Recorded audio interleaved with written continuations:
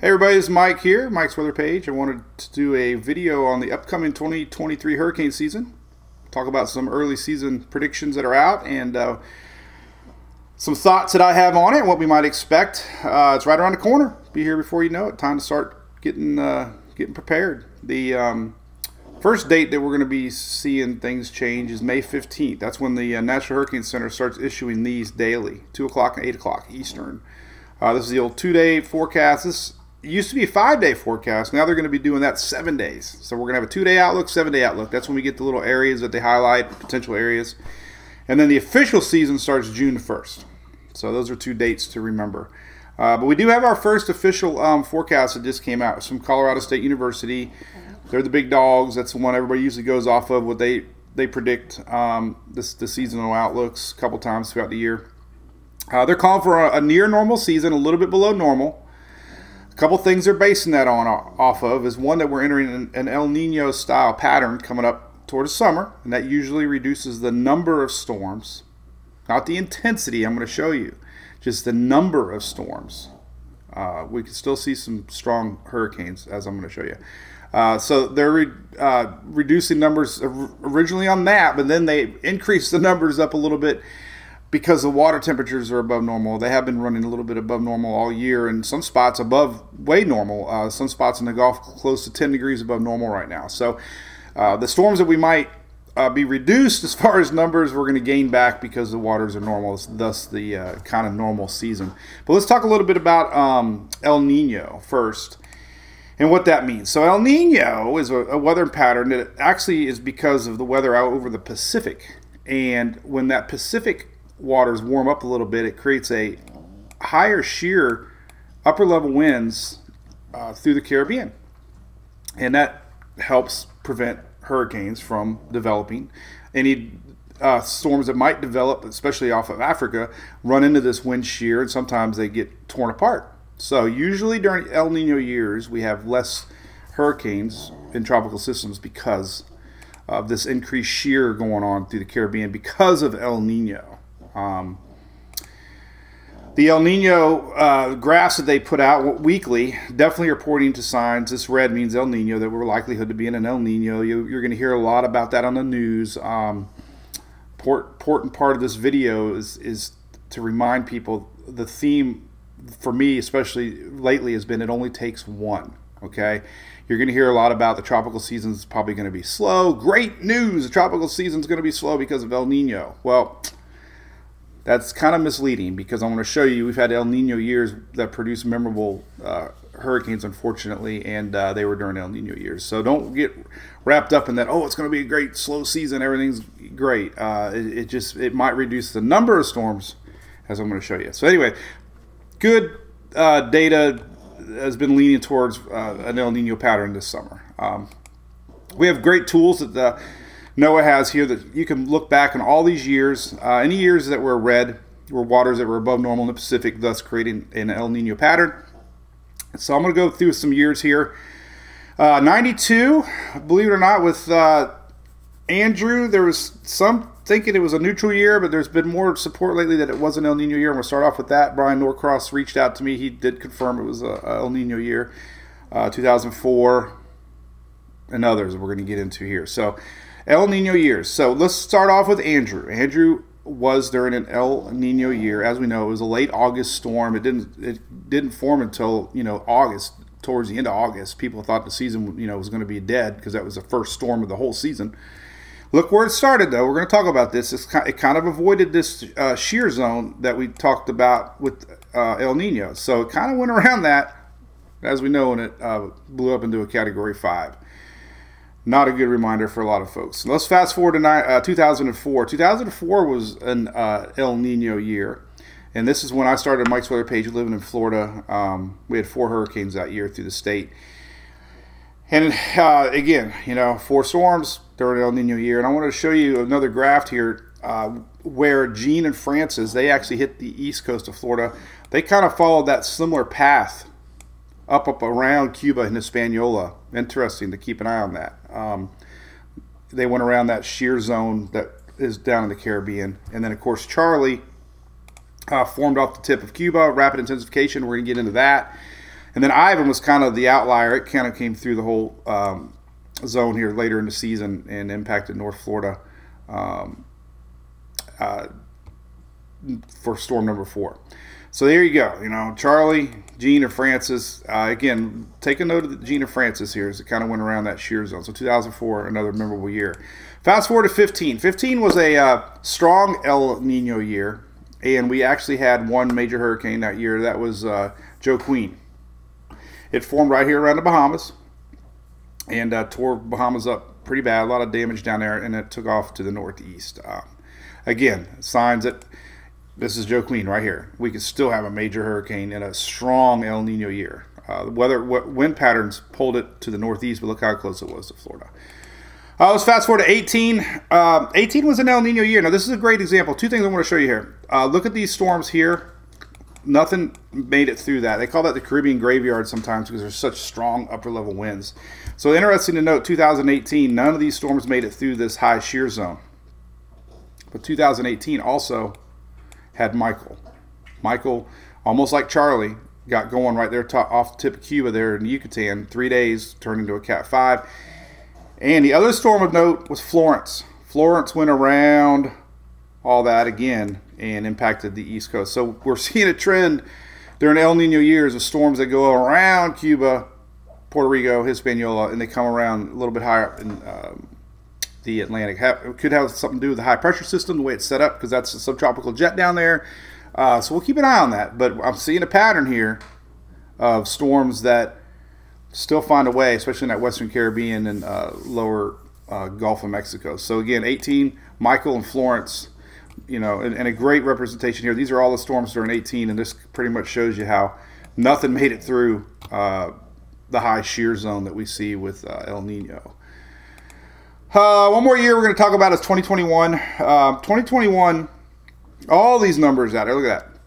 21 storms in 2021. That was the 3rd most active season ever. Now, this was not an El Nino year. This was actually La Nina year. La Nina year's more activity. But the point I wanted to make on this 2021 was we had Ida.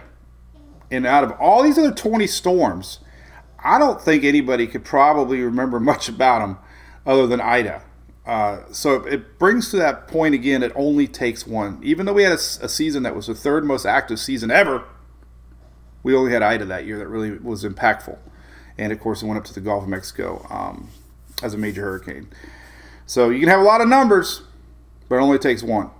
So it doesn't mean anything. We can have a lot of numbers, then nobody gets affected, or we can have a year with half of that and everybody gets affected, and that's a far worse season. Okay, a couple things. 2022 hurricane outlook. 2022, last year, it was the 3rd year La Nina, and they really overestimated what we actually had. We were expecting a very busy season. Everybody was worked up. Actually, it ended up being a near average season, almost what they're calling for now, almost exactly the same numbers they're calling for this year that we had last year. Important to note, though, what happened in 2022 was we went through like the longest stretch ever. If you remember, it was from July till the end of August. We didn't have a named system in the Atlantic. Went through almost the whole month of August without a named system, and that, you know, that's starting up the peak of season. So everybody was like, "What the heck's going on?" You know. So we had highly active predictions on 2022, and we went through one of the longest stretches ever with no storms. So even though we had a La Nina, everybody thought, "Oh, the conditions are great." Nobody knew why. So again, it goes back to these long range forecasts are so unpredictable. And emotions swing on these early season predictions. You know, less storms, yay! A lot of storms, whoa! A lot of storms here. Everybody was like, "Oh my God, the season's over." And then what happened? We had Ian and Nicole later in the season. Again, it only took one. Basically, Ian was the major hurricane that everybody remembered last year, and then of course Nicole was pretty bad toward the end of the year. So don't let your guard down. Things spring up. Andrew was the last late August storm, 1992, in an El Nino year. Another interesting thing with this graphic here before I go to the next one here. But this is 2004. This is 2022. Talk about how history might repeat itself. 2004, Gene and Charlie, almost the exact same path as Ian and Nicole. Not sure what's up with that, but I always think that's an interesting tidbit to throw out there. Doesn't have really much to do with this season other than maybe history repeats itself in weird ways with these El Nino patterns, like I was talking about, with storms going up around, missing all that shear, and then homegrown systems that we got to worry about. All right, another big point I want to make here just happened recently with Fort Lauderdale. You know, there's a perception out there that when it's only a tropical storm or only a Category 1, people let their guards down a lot. And let me tell you what, flooding, tropical storm systems, Category 1, flooding is sometimes way worse than wind. These are storms that are very memorable here. Irene, Isaac, Sandy, Hermine, Matthew, Nate, Florence, Barry, Hannah, and Isaiah were all Category 1 storms, okay? And they all were very impactful to people. Florence, $24 billion in damages because it slowed down. It was you know, a lot of rainfall. And like I was just mentioning recently with Fort Lauderdale, it wasn't tropical. It was a no-name storm, but we had 24 plus inches, 25, 26 inches. This sat right top rain training over one area and caused crazy problems down in Florida. So these slow-moving tropical systems sometimes are worse than the big category major ones that the news focuses on. You know, these type of storms don't get a lot of press. You know, when a storm like Florence goes from a 4 to a 3 to a 2 to 1, it's like downgraded. Everybody's like, yay, downgraded. And then guess what? It turns out to cause $24 billion in damage. People stopped talking about it because it wasn't a scary Category 4 anymore. It was a Category 1, and it didn't really make the headlines. It was a bigger problem than anybody expected. Another storm that was quite recent was 2019. Turned out to be Tropical Storm Imelda. First advisory here, right off the coast of Texas. This is Tropical Depression 11. Never got it past 40 miles an hour. But look at this. The rainfall that it created was tremendous. There was spots with Imelda that showed 40 inches plus of rain. Purple was around 35 to 40 inches of rain. You talk about massive flooding here for Texas into Louisiana, parts of Louisiana.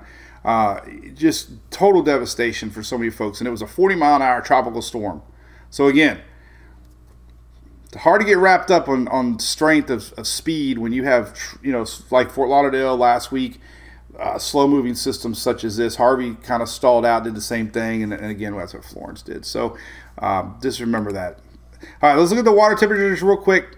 A lot of folks use these anomaly maps. They're put out weekly. Sometimes you can look at monthly. This is just a general look at it. Anything white is around what the 30-year average is. Reds and oranges are above average temperatures, and you can see the whole Atlantic basin is pretty much above normal. What's got my eye and a lot of other people's is this. Let's go to U.S. here. Is this temperature here through the Gulf? So we're averaging along the coast 6, 7, 8. There's 9 degrees above normal. This loop current here, 5, 6, 7, 8. Everybody in the Gulf 2, 3, 4, 5 degrees above normal, and this is the basis of bringing back up the numbers because of the water temperatures. So these homegrown systems is what, these one close to home, meaning to the continental United States, are the ones to watch. So much emphasis is put on, Cape Verde systems coming across Africa, but the ones that blow up at the last second are the ones to watch. And as we saw during other El Nino years, which I pointed out, don't mind me as I drink from my Smurf cup. When you got kids, you just grab any cup you can get. These water temperatures are what's going to really be the storyline, in my opinion, because this helps bring the storms, helps bring the rainfall. It makes things a lot worse. Excuse me. All right, another tool that we use here, this is tropicaltidbits.com. These are long-range modeling. These show you the sea surface temperature anomalies that are expected. They're not 100% accurate, but the forecasters use them. This is, again, off tropicaltidbits.com. But this is the month of August. Everything's a little above normal all the way through the whole basin here, all the way through the Gulf. This is September, and this is October. So modeling suggests warmer temperatures. There's a couple different products that put out the same thing. Here's August, September, October, the peak months. So the water is expected to stay high. Another tool that they use is precipitation outlooks for anomalies. Green means more rain than normal. Yellow means less. This is July, August, and in September we get a lot of moisture, and especially showing that Gulf of Mexico. So A lot of that's set up on the jet stream where they expect the jet stream to be at, allowing this increased rains, which ultimately could mean low pressures and ultimately could mean tropical systems. So, long range, September, starting to show a lot of homegrown activity here to watch out for. We'll see if that verifies. And then October, about the same. But of course, the peak months are August, September, October. Another tool that we can look at is the SIPS model here, August, September, October. So good confidence we're going to see increased moisture. Last slide here, going back to that theme, it only takes one, and rapid intensification. So there's been 10 storms that have hit the continental United States 150 miles an hour or greater, and 9 of those storms were only tropical storms 3 days out. Rapid intensification is real. The warmer that Gulf of Mexico is, the quicker these things have a chance to intensify. Last year, for example, Ian was a 70-mile-an-hour storm on Monday, 155 miles an hour on Wednesday. Of course, we've had a lot of these recently too. We had Ida in 21, Laura in 20, Michael 18. So we've been on this pattern here of some strong storms here. We'll see if that continues. But look at where they all end up here. This is all that area outside of that wind shear zone. And we saw with 2018, nothing made it through here. Good for our Caribbean friends, for sure. It looks like, less storms, definitely less impactful for the folks in the Caribbean. But what we got to worry about is anything that squeaks by and ends up here in that Gulf of Mexico has a decent chance of getting going. So the theme is this year, as always, it only takes one. I'm going to stick to that. It seems like every season's defined by that 1 or 2 storms.